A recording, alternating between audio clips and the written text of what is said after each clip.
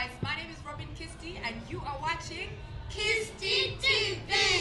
Keep it right there. Tukireke wakama baife bana tusaba mu balirende. Kyameku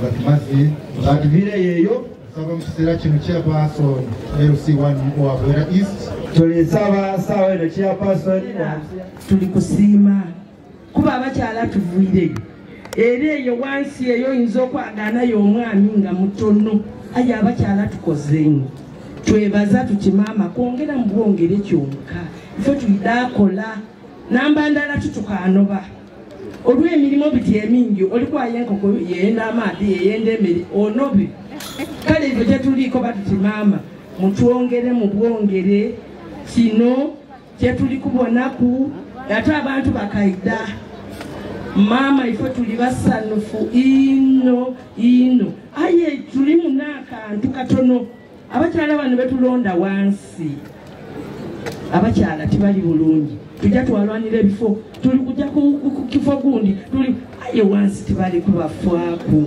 omukyala bwe bamulonda kabiri alinda muzeeyi kumulonda nga tafunanga ku kintu kyona waire okukoba nti kikino omukyala bamukoba ati twakulonda kulula okoze eki aye obukiiko buno obwagansi maama buli bubi era abakyala babaawo basanuka busanuke lwakuba nti benda muzeeyi aye nga batuuka awo batereka ekyama ati yetunayogera baidde akati oba tutwenda muzeeyi aye ng'embeera kinungi tulina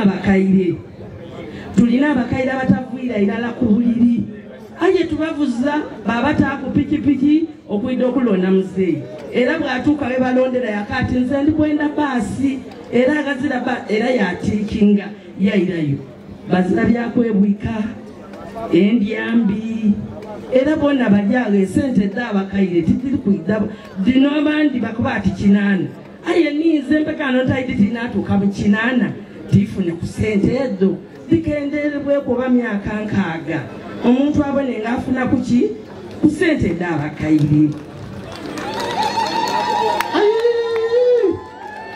mama eri era ebikatuluma obugaaligaali buno malaku kyamaanyi yenka ife abakyala nifo tusinga kukola twalira muno aye nitufuna ku bugaali tutandika okunyola obugaali mobilization ebuuke ebigere abakyala bona era beekubirira enduulu ati kyeyamaanyi yenka nze akulembera ekitongole kya Santim Foundation mu ggwanga lyonna.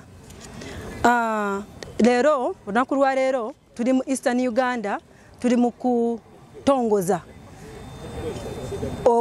programs zaffe mu Santim ez'okwekulaakulanya. Ife nga Santim omulamwa gwaffe tuwagira government programs zonna eziri mu kutambula mu maaso netu encouraginga oba netugamba abannayuganda bawagire government programs baziganyirwemu then they appreciate bebaze by developing themselves. They will feel happy and they thank the government.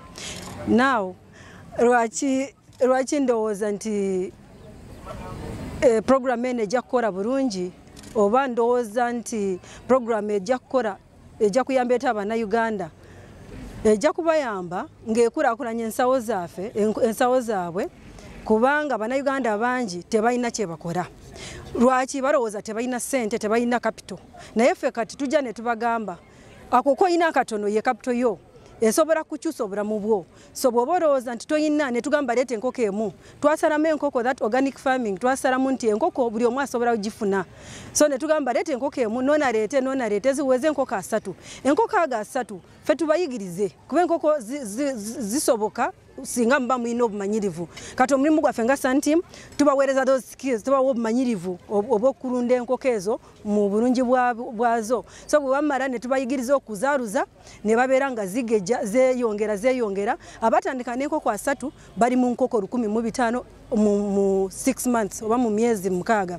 So ekyo kikulaga nti kigenda kuyamba bannayuganda okwekulakulanya kuba kati abakyala buli n'abaami eyatandika nga talina kati buli omu bagenda nga bamuwa bwe bagamba kati tuvuddemu hakyade kati 5 gwagatwala tuvuddemu hakyade kati gwa 3 gwagatwala yatandika n'emu kati alina 10 so ekyo kigenda kukulakulanya abantu baffe ba Uganda so twefange ngafe abasantiima ekiribirwa kyaffe kyekiriwa twagala Abanayuganda beteeka omutima ogw'okwekolera bo nga bo twagala kujjako the element of tufunamu wa kigwa kati oba tompadde sente sigenda yeeyo oba tompadde transport sigenda yo boba tompadde sitting allowance sigenda abantu baffe basantimu bekolamu omulimu ne bemobilizing oba ne bekunga kuba bamanyi lwaki tukungira enkulakulana tetuli mu anything like politics or parties or what tuli mu kwekulakulanya nga Ugandans Omunayuganda kati kyoyina okumunyumiza kwekulakulana ekyo that is our aim oba bwekyo kikiribwa kyaffe nga santimu twagala tukwatere wamu tukole projects zonna nga bwe ziri nga bwe tuli mu kuzikola for development purposes oba kulwenkulakulana yaffe for God and my country. Thank you. Kisookera ddala ekizibu kye tusanze mu kulonda okusomesa abantu okulunda kyekino abantu tebaagala kukolera wamu ensonga y'okukolera wamu yali yabaggwamu kitutwalira ebbanga obakyusa endowooza y'omuntu ogikyusa nti osobola okukolera wamu nekikwatayo kyekisoose okubeera ekizibu ekyokubiri nti kisoboka abantu bali baggwamu essuubi nti tebisoboka mindset change omuntu omugamba nti okukyusa endowooza y'omuntu nti va mu akatono gende mu kinene ng'alaba tekisoboka okuyinza sente nyingi bwe zityo kyekyokubiri mindset change nekisembayo ebyuma ebyaluza amagi g'enkoko abantu gye tubadde tuwala amagi obwotwala obukoko baffe Obuganda bakukyusizamu ne bakwamu biri ebikoko ebirala ebitategerekeka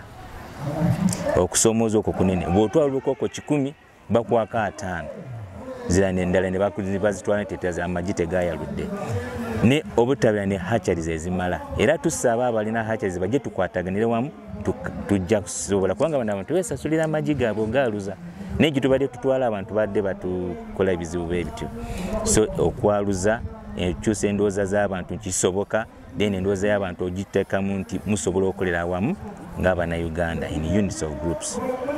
Yes.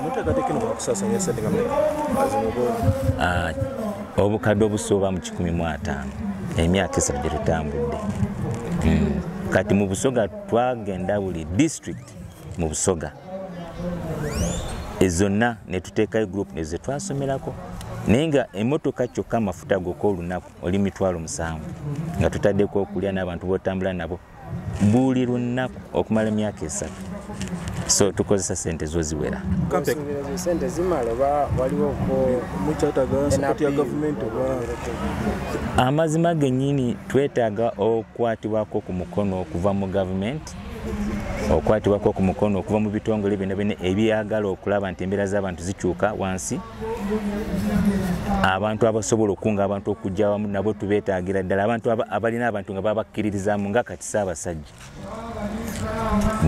abantu bamukkirizamu nnyo singa agamba Abaganda nti bannange twandifudde Uganda nti kyekimu ensi ezikyasinza otunda enkoko esinga okuwooma mu nsi yonna ntambuddeko amawanga katonotono naye kyendabye tewali giri singa ebyaffe wano okuwooma n'enkoko naye singa tukunga abantu Uganda erina omukisa okuliisa ensi.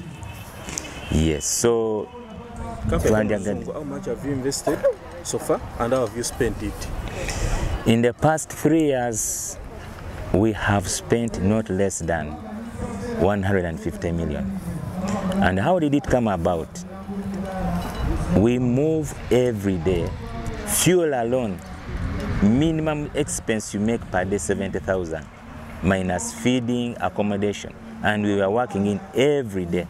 So when we looked into our calculation for the past 3 years, we spent more than 150 million. So that challenge came in, but we know we have a cause, we have a purpose, we shall get there. So and that's how we spent our money, mainly on mobilizing and training and working with the people. To change someone's mindset, you have to make at least minimum 10 visits to make a group believe that they can work together. So that is a very hard nut that has been very hard to crack. Express my deep appreciation to the initiators of this Sun Team program. The Sun Team program is non-discriminatory, which is very salutary. I've had people saying, whether you are old, young, man, woman, DP, Muslim, Catholic, Protestant, Adventist, you are not discriminated. That is the true essence of Ugandanness. That Ugandans are Ugandans, and when you talk about backwardness, it affects everybody across the board. So I want to salute the Sun Team that they've embraced the whole community as a whole, and they are sensitizing them on how to move out of their current conditions of poverty without discrimination. That is salutary. Development starts with the individual. It does not start with a handout from the president, the minister, the MP, the LC5 chairman. No. It starts with the individual taking the first step and saying, look, I have to do something. Poultry is a very old program in Busoga. Busogas have been looking after chicken for a long time, but now that Sun Team is coming up with the idea of reviving that foundational program for fighting poverty in Busoga, I think we should support it. I want to encourage the Sun Team leadership to spread this program all over Eastern Uganda, Busoga, Bukedi, Bugisu, Teso, and the rest of the parts of the country. I noticed that it has done quite a lot of work in Jinja district, but I hope even other districts are doing as well, because from Kamuli, where I come from, it is not as pronounced. So I want to invite the Sun Team leadership that they come to Kamuli and bring this very beautiful program from grassroots mobilization and fighting poverty. Thank you so much.